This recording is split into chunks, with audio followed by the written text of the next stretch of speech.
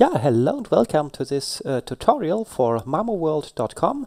My name is Matthias, and today I'm going to show you again some interesting techniques in After Effects, and like in my last tutorial, using the name your own price tool KeyTweak. So last time in the bouncing ball tutorial, you've seen how to animate or how to modify an animation with a position property with lots of keyframes.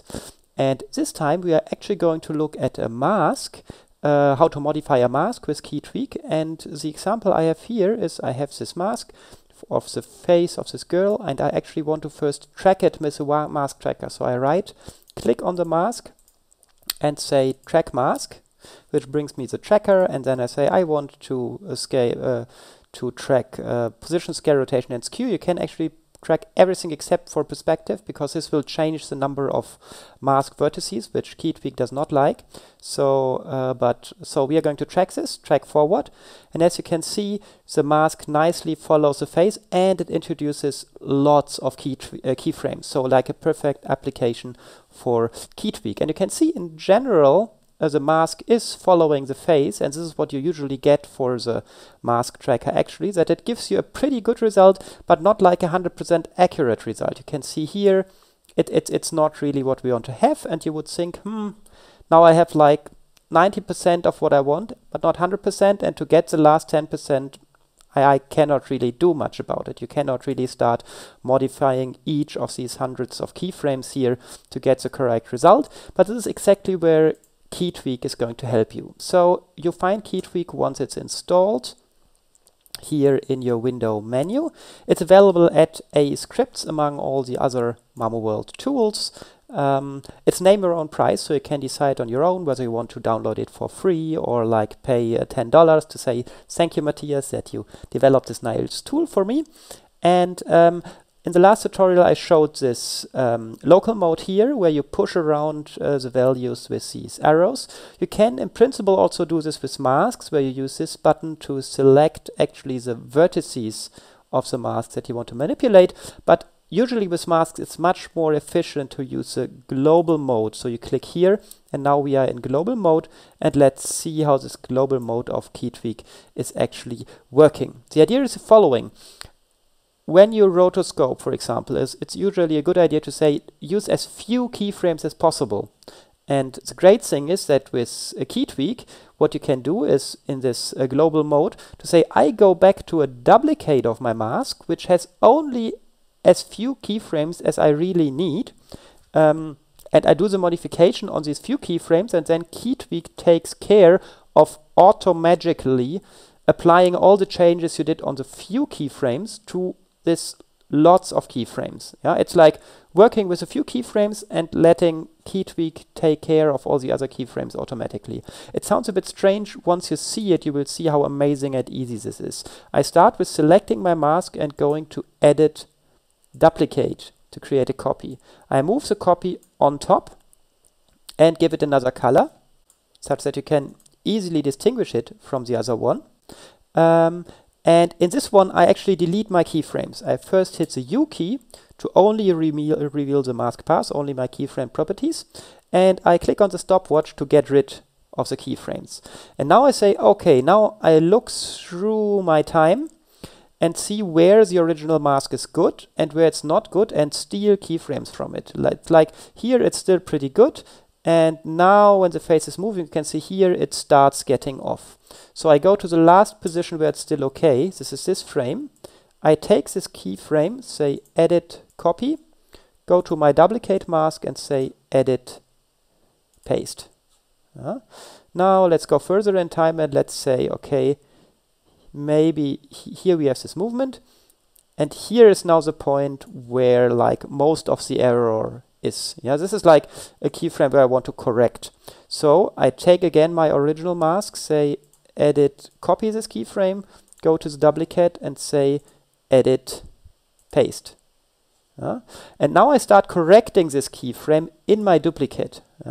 I do this by really just selecting here individual vertices and pulling them where they should be. Obviously, I could be more accurate here, but I think for the sake of the demonstration, this is okay. Now let's see, we have now two masks. One has just two keyframes, this one and this one, and the other one has lots of keyframes. Yeah? And all we need to do now is to say we select both mask passes. It's important to do not just select the mask, but really the mask pass, because this is what you want to manipulate. Yeah, just select both properties, and now in KeyTweak we make sure that we override the original. This means we want to really correct those keyframes and do not introduce all those keyframes on our duplicate. We want to override the original, and actually I want to do it here globally, not just the work area. You can limit the effect on the work area if you want. And now, so with those two masks selected, we just click KeyTweak. And you can see that now the original mask jumped on our corrected keyframe here to the position of the corrected one, of this one with the 2, yeah? And also on this keyframe where we copied it from here, it's exactly the same. But in between you can see that the two masks do not really behave the same, yeah? This is like all the changes, all the detailed information of all these keyframes is still preserved, but the change you did on the few keyframes here are intelligently also applied in an appropriate way to all these keyframes here. You can see that our result now, so the white mask, is now already much better, but it's still not yet perfect. So we can start introducing more keyframes. Like here in the middle, yeah, it's like the left edge is pretty okay, but the red edge is not yet okay. We like to be with the red edge like closer to our original mask here. So we can either introduce a keyframe by just clicking. So now we say in our duplicate the right edge is okay, but the left one should be rather more like in the white one. So we fix it to make it look good. Yeah, it depends on the situation when you want to introduce a new key by clicking this button here, or when you just copy a key from this mask. It really depends on which of the two one is closer to the actual result that you want to have.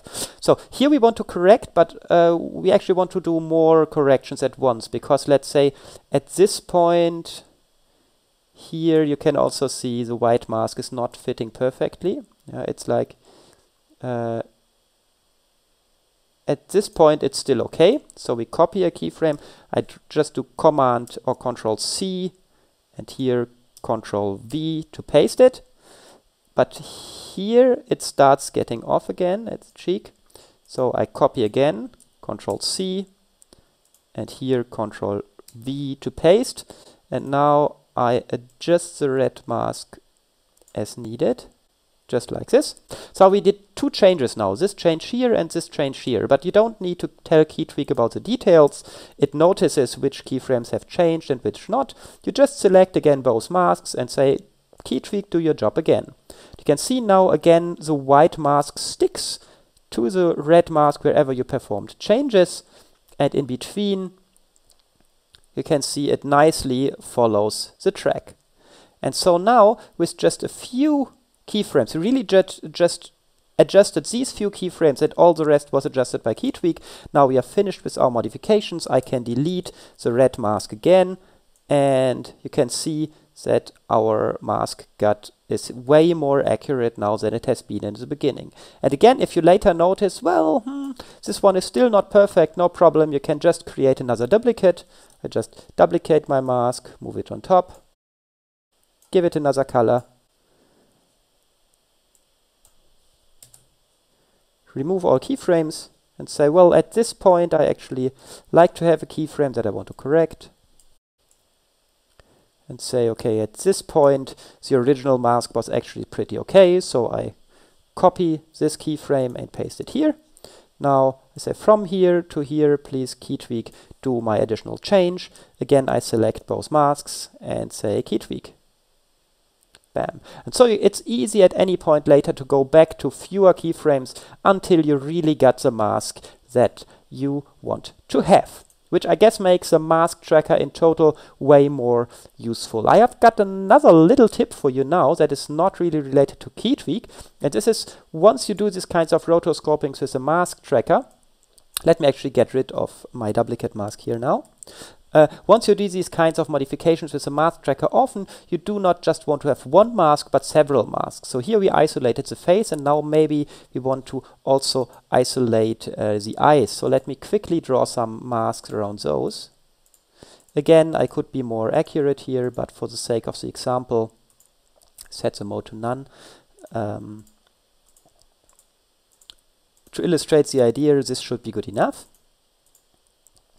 Now, of course, you could track those two masks again separately with a mask tracker, but first, this takes some time, and second, you can see here in these situations where the eyes are blinking, for example, the tracker definitely will not give you the result that you want to have. So what you can say is, well, we already have a pretty good track of the face, and we want to use the track from this mask actually and apply it to these other masks too. And you can do this with another tool that I developed, which is called Mask Tracker Plus. You can get it again at aescripts.com. It's also part of my tracking bundle. So here is Mask Tracker Plus. It's really easy, and if you know Mocha Import Plus, it's really pretty similar, except that it works with the mask tracker. So what you do is you load tracking data, and you can load it literally from your tracked mask. So just select the mask path and click Load. And now it says it loaded the data from the master mask here. And now you can say, what do you want to do with this tracking data? You can do lots of things. You can do a stabilization based on this track. You can move layers with your mask. You can even do a corner pin or a stabilized pre-comp. But what we actually want to do is we want to move other masks with this mask. So we just select this property, select the two masks that we want to move, and click Apply. And now you can see here also keyframes have been introduced on those two masks, and you can see both masks nicely move with our track now. And again, if they are not accurate, you can of course use KeyTweak again to do the final tweaks. But you can see that here when the eyes are blinking, this does not irritate the track at all, because, well, it has not taken the track from these eyes, but it's actually taking the tracks that we already did and that we already fine-tuned before. So this is a really powerful way to apply movement of one mask to other masks instead of retracking. Much faster, just use the same track with the help of Mask Tracker Plus. Okay, I hope that this tutorial gave you some insights how to improve your rotoscoping workflows inside of After Effects, how to track masks, and in particular that once your mask is not 100% accurate and you need it to be more accurate, this is no reason to throw away your track with all these keyframes. With the help of KeyTweak, it's really easy to fine-tune your mask until it has the shape that you want to have. Okay, that's the end of this tutorial. I'm Matthias for marmorworld.com, and I'm looking forward to see you again in the next tutorial.